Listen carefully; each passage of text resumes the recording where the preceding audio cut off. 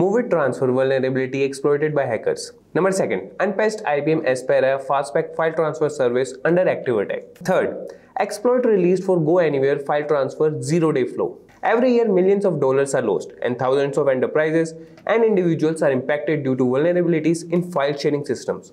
More specifically speaking, network file sharing systems where large volume and velocity of data is continuously moved and stored hundreds of times every second between thousands of connected nodes, servers, and computers. Hello everyone and welcome back to Simplilearn YouTube channel. In today's video, we will discuss what are network file sharing system exploits, how they work, and how to prevent them. It is very important for cybersecurity enthusiasts, professionals, and students to be aware of network file sharing systems as it forms the backbone of every enterprise and organizations across the globe. And before we begin, if you are someone who is interested in building a career in cybersecurity by graduating from the best universities, or a professional who elicits to switch careers with cybersecurity by learning from the experts, then try giving a shot to Simplilearn's postgraduate program in cybersecurity with modules from MIT Schwarzman College of Engineering. The course link is mentioned in the description box below. If these are the types of videos you would like to watch, then hit the subscribe button, like, and press on the bell icon to never miss on further content. So stay tuned with us until the end of this video and don't forget to register your opinion in the comment section below. And here we start with what is network file sharing. So network file sharing is a process by which two or more computers on a network can access, share, and collaborate on files that are stored on a central location, such as a server or a shared folder. It typically involves a combination of network protocols, access controls, and authentication mechanisms. By using network file sharing, users can work together on projects or store and retrieve data from a central location without having to physically copy or transfer files from one device to another. This can improve productivity and reduce cost by reducing the need for physical storage devices, such as flash drives or external hard drives. Now, we'll see the types of network file sharing. So, there are two main types of network file sharing, that is, direct file sharing and distributed file sharing. So, first we'll see direct file sharing. So, it's a method of sharing files between two or more computers over a network. Without the use of a dedicated server or storage device, files are typically shared over a local area network, that is LAN, or wide area network, WAN, using protocols such as File Transfer Protocol, FTP, Simple File Transfer Protocol, SFTP, or the Common Internet File System, CIFS. And the next type of network file sharing is, that is, distributed file sharing. So it involves a central storage device such as a server or a network attached storage device that multiple clients can access over a network. The clients can access and modify the files stored on the server, and the changes are automatically saved to the server.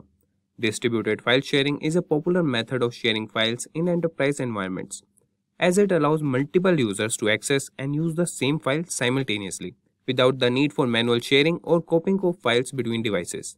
Examples of distributed file sharing systems include Microsoft File Server, Novell NetWare, and Sun Microsystems Network File System, NFS. And we have another type of network file sharing, that is Content Delivery Network, CDN. So CDNs are a type of distributed network that consists of servers located around the world that cache and deliver web content to users with high speed and low latency. CDNs are often used to improve the performance and scalable delivery of web applications, as well as to reduce server load and bandwidth cost. They work by caching and delivering content from edge locations that are closer to users, reducing the need for users to access content from original source, and reducing the distance the content needs to travel over the internet. As a result, CDNs can provide high-speed delivery of content to users and reduce the server load of the origin server, reducing bandwidth cost, and it's a powerful method for delivering web content, images, and videos, and is used by many companies to distribute their software updates, media content, and applications. And now moving on, we will see what is network file sharing exploit. So it refers to vulnerabilities that allow attackers to gain unauthorized access to files or services on a network.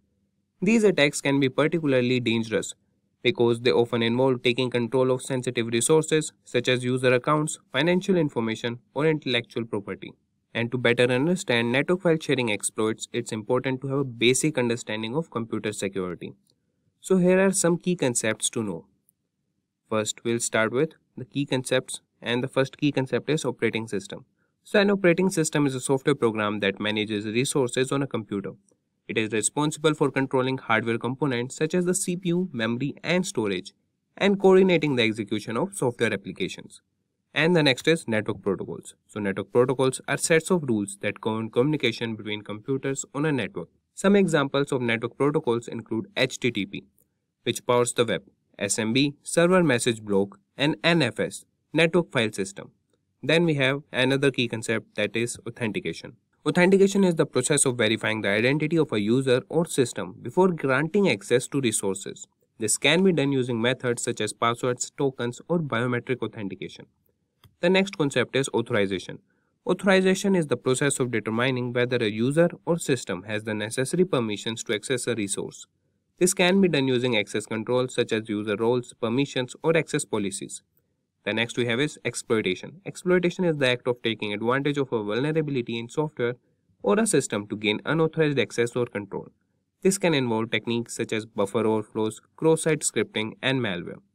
Network file sharing exploits take advantage of vulnerabilities in the network protocols or authentication mechanisms used by computers to share files or resources on a network. For example, an attacker may exploit a vulnerability in the SMB protocol to gain access to a remote file share. So at a high level, network file sharing exploits can be broken down into several stages. And now we'll see that stages, how these hackers break into the file sharing and do exploit it.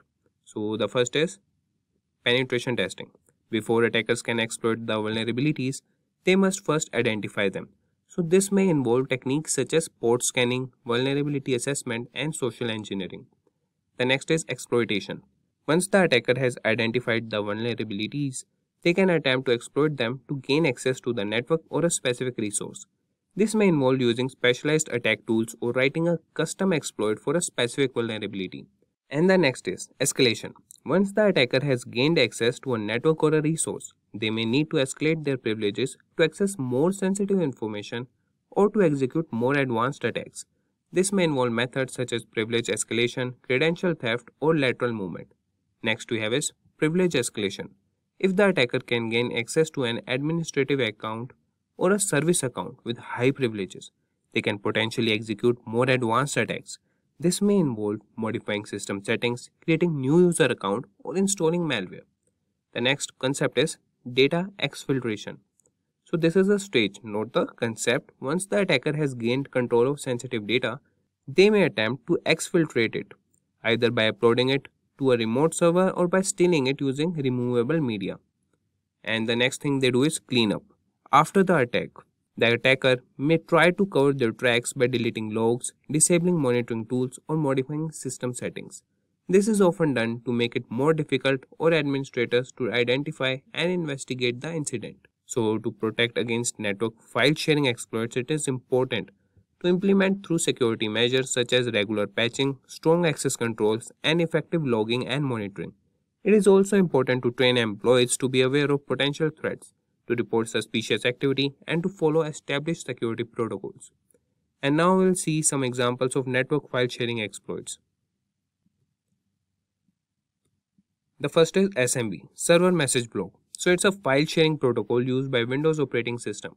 It has been the target of several high profile vulnerabilities, including Eternal Blue and Bluekeep. So these are the attacks that have been done. Attackers can use these vulnerabilities to execute arbitrary code on a remote computer, potentially leading to account takeover, data theft, or other malicious activities. The next is FTP, File Transfer Protocol. It's another file sharing protocol commonly used on the internet. It is often used to transfer files between servers and clients. However, it is also prone to several vulnerabilities, including the ability to execute remote commands, modify files, or steal sensitive information. The next is NFS, Network File System. It's a file sharing protocol used primarily on Unix-based systems. Like SMB and FTP, NFS has also been the target of several high-profile vulnerabilities, including a vulnerability that allowed attackers to execute arbitrary code on remote systems.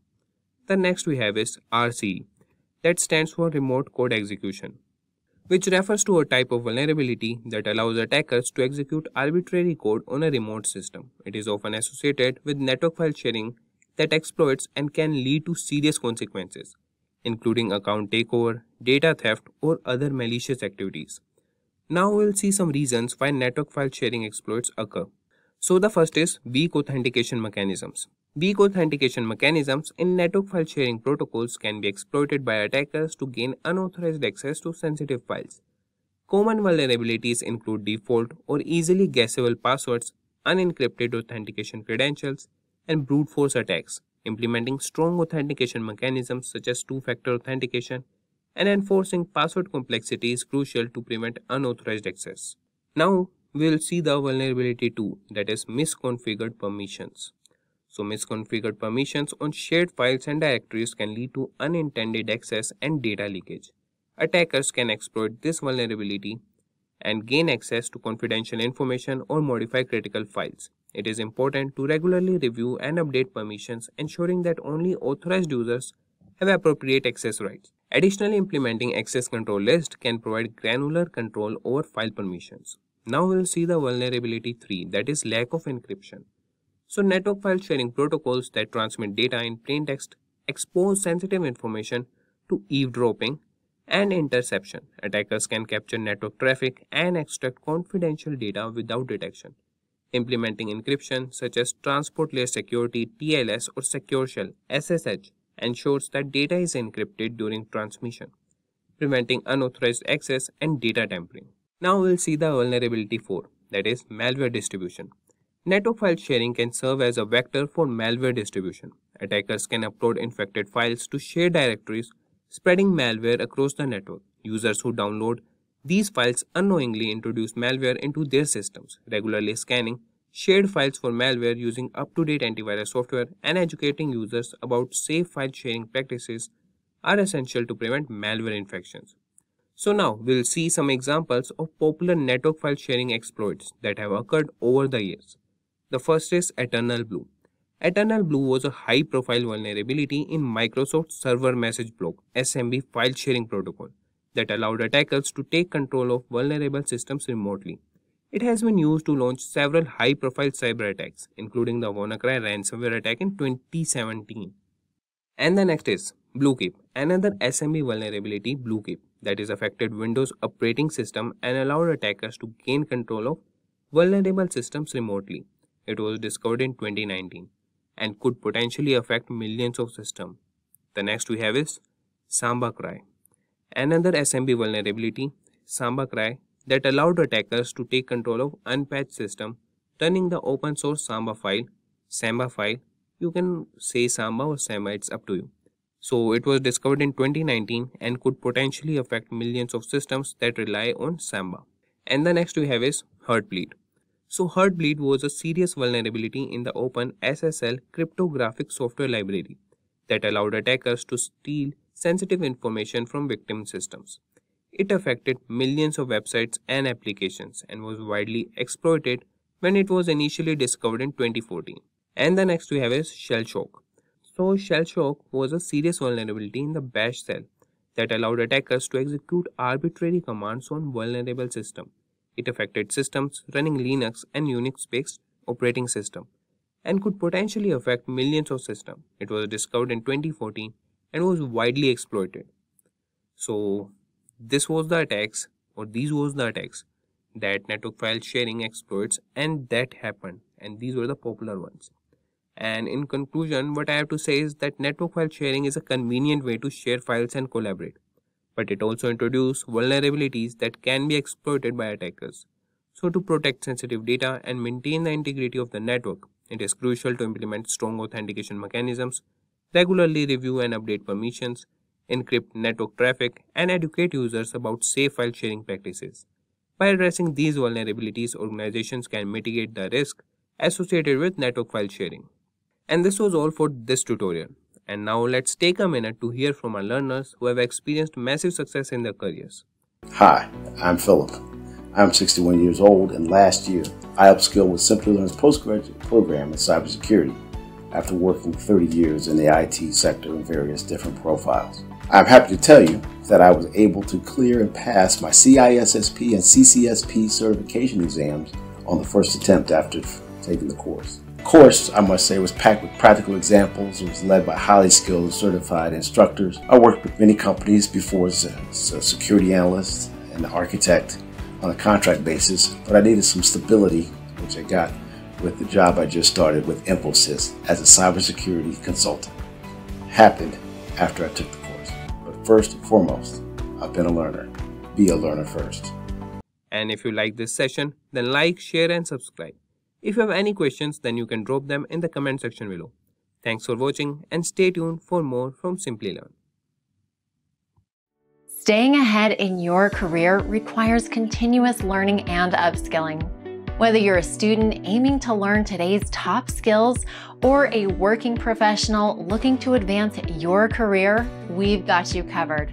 Explore our impressive catalog of certification programs in cutting-edge domains, including data science, cloud computing, cybersecurity, AI, machine learning, or digital marketing.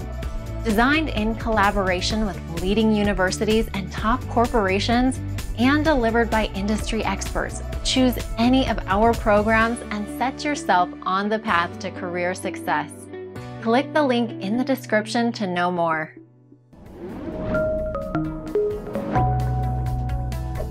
Hi there, if you like this video, subscribe to the Simplilearn YouTube channel and click here to watch similar videos. To nerd up and get certified, click here.